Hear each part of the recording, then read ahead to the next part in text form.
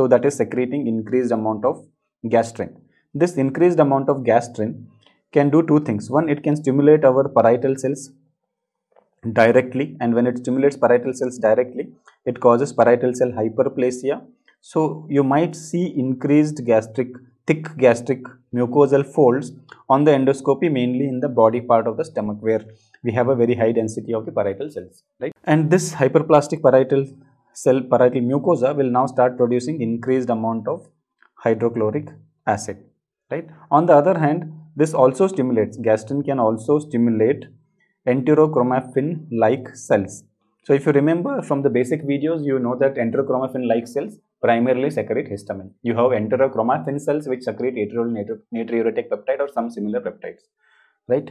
So this enterochromaffin like cell will be producing histamine, which will again stimulate parietal cells to produce more acid.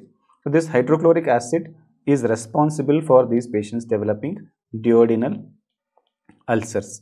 So again, if you remember from the peptic ulcer videos, you will note that duodenal ulcers almost always are associated with high acid output. Gastric ulcers mostly are not associated with high acid output. So this is a condition where there is high acid output. So mostly you will develop duodenal ulcers, right? Okay, so that point is clear. Now the second thing, usually diarrhea is a second important component, right? Why these patients get diarrhea is because when there is increased chloride output,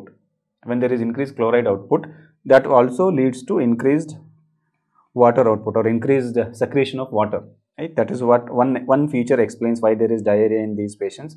The second reason why there may be diarrhea in these patients is there is significant ulceration of the duodenal mucosa. So that can lead to some degree of malabsorption, particularly carbohydrates. Now these malabsorbed simple carbohydrates are converted to carbohydrate alcohols by the bacterial enzymes, and those carbohydrate alcohols or polyols, they are osmotically active, right? So on one hand you have secretory diarrhea because of increased chloride and water output.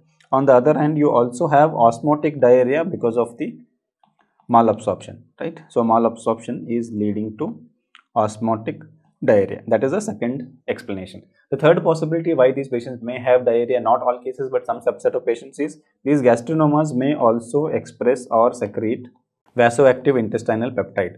So that can also contribute to secretory diarrhea, right? So whenever you have peptic ulcer disease and patient is also complaining of diarrhea, you should be suspecting Zollinger Ellison syndrome. Okay, so that completes our pathophysiology.